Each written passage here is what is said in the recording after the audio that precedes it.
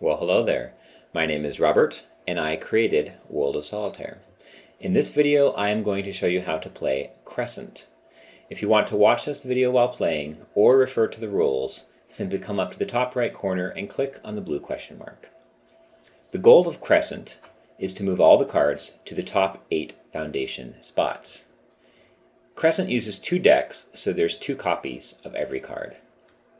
These 4 foundation spots at the top left will always start with an ace, and you add cards on top of the ace in ascending order while following the same suit.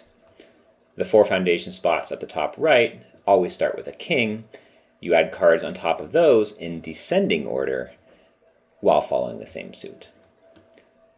Down here is a tableau. There's 16 spots. Each one contains 6 cards at the start of the game. So, for example, I can take the 2 of spades and put it on the ace of spades. I can put the 2 of clubs on the ace of clubs. Now I need a 3 of clubs. I can take that and put it up there. Over here, for example, on the king of diamonds, I can put the queen of diamonds. And then I can put the jack of diamonds, and so on and so forth. Down here in the tableau, you can take any card and put it on any other card, so long as it's 1 rank higher or lower, while also being the same suit.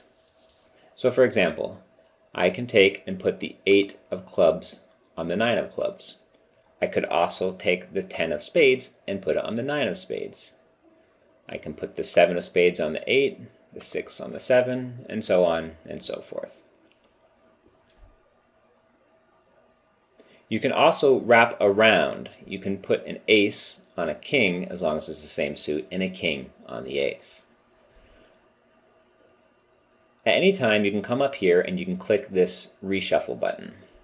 This will automatically move the bottom card in each of the tableaus to the top.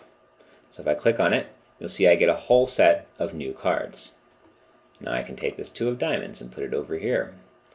You can only click this reshuffle 3 times. If I click it 1 more time, and then 1 more time after that, you can see it turns to an X, and I can no longer click it. If you're able to get all the cards from down here to the top 8 foundation spots, you win. Well, I hope you found this tutorial video useful, and I hope you have fun playing. Bye.